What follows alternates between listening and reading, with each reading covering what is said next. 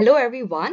In this video tutorial, we'll be learning how to create our own competitor sprites. So there are two parts to this video tutorial. The first part will teach you how to create a second player sprite, and the next part of the video will teach you how to create an enemy sprite from scratch. Okay, so let's begin.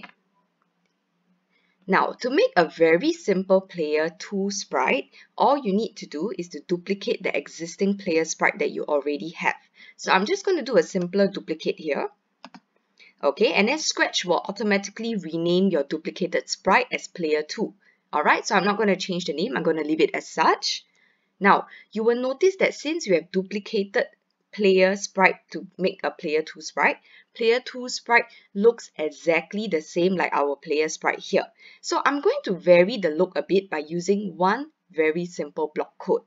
Okay, under your looks panel, under the code tab, you will be able to look and find a change color or set color effect code. Okay, we are going to pull out a set color effect code just to change the color look of player 2 so it stands out from the player sprite. Okay, so I'm going to just pull out this set color block. I'm going to pop it to the very first set of code. When green flag click, set size to 30, and then I'm going to pop the color block just under it before the forever. Okay, now I'm going to show you what happens if I were to change the number under the set color effect block. Okay, if I were to set a random number here, and if I press the green flag to launch the game, what you notice is that the color effect will help you to recolor your sprites. Okay, and just with a simple code like this, you are able to change the entire look of your sprite. Okay, so very simple. You don't actually need to go to costumes editor to recolor your sprite. That's another way, but you can also use this simple code color block just to change the entire color. Okay, now let's look at the controls for our second player sprite. It follows the exact same controls as our first player sprite, and that is not what we want because a second player sprite will need to have its own set of different controls so that someone else can play the game with or against you. Okay, so we're going to just switch and substitute some of these key conventions to launch the up, down, left, right movements. Now, in most video games, other than the up, down, left, right arrow, there's also a very common letters, keys that video games like to use to control movement. So they are W, A, S, and D. W being on top will represent the up movement. A, which is on the left side, will represent the left movement. S, which is on the down side, will represent the down movement. And D, which is on the right side, will represent the right movement. Okay, so let's just substitute our arrow code blocks with that. Alright, so for up movement, for player 2, we're going to switch it to the W key.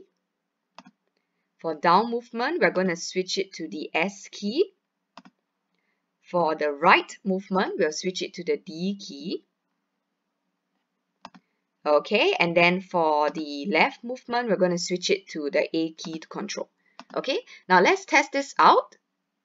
I'm going to test the sprites one by one. Okay, so first, my player 1 sprite, up, down, left, right arrows. Okay, player 2 sprite, W up, S down, A left, D right. Okay, great, so it works. Alright, so now that we have finished learning how to create a very simple player 2 sprite, we're going to move on to learn how to create an enemy sprite or an automated sprite that can play with or against you.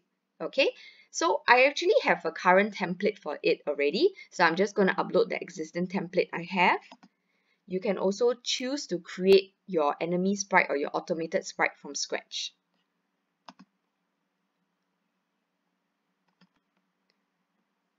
Okay, so there it is. I have a template of an enemy sprite that I want here. I'm going to automate this sprite to make it move randomly around the whole screen on its own. So for this sprite, it's not going to be controlled by anyone.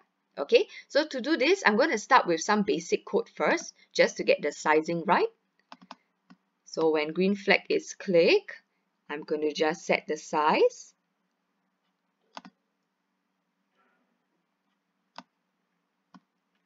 Okay, and then I'm going to create some animation for this because for my enemy sprite, I also have a costume change effect so that it looks more realistic, like it's hovering in space. Okay.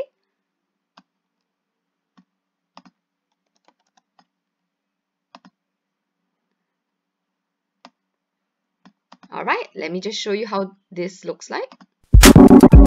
Okay, so now it looks like it's basically hovering in space. Okay, now for the automated movement code, this is very simple.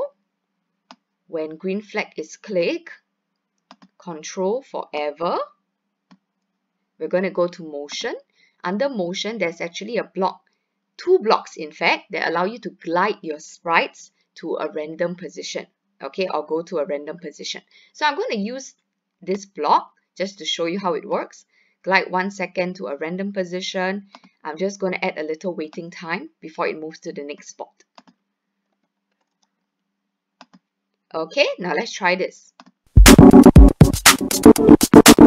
There we go. So just with a simple code like this, you're able to automate a sprite to move on its own already. Okay, now I'm just going to add a bit of precautionary code. I don't want my enemy sprite to move on its own and get stuck at the edges of the game. So this is what I'm going to do. When green flag is clicked, control forever. Under motion, I don't want it to rotate in other directions. I want to fix its rotation style. So set rotation style to don't rotate. And if on the edge of the game screen, bounce off. Okay, so let's try this out again. And there we go. Okay, so just like that, you are able to create your own automated sprite with simple coding, such that you don't have to control so many sprites at once. Okay, so this is a very simple way to introduce some element of competition into your game. Alright, so have fun with your code, see what else you can do and experiment.